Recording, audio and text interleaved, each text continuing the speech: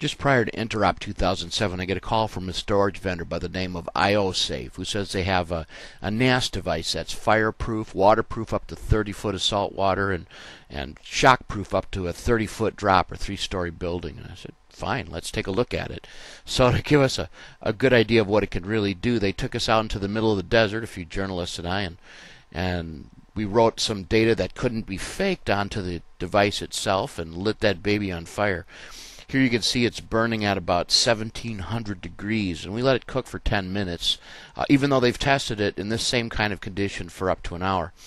You can see that the person passing in front of there couldn't get any closer than, say, 15 feet without singeing their eyebrows. Anyway, as we turn down the heat, you can see this is after 10 minutes.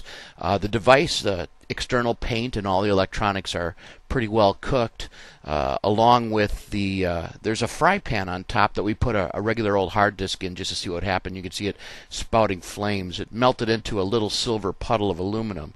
Then we cooled the baby down using a garden hose, pulled the discs out after they had cooled a little further, and plugged it into a recovery storage array and read the disks as if nothing had happened.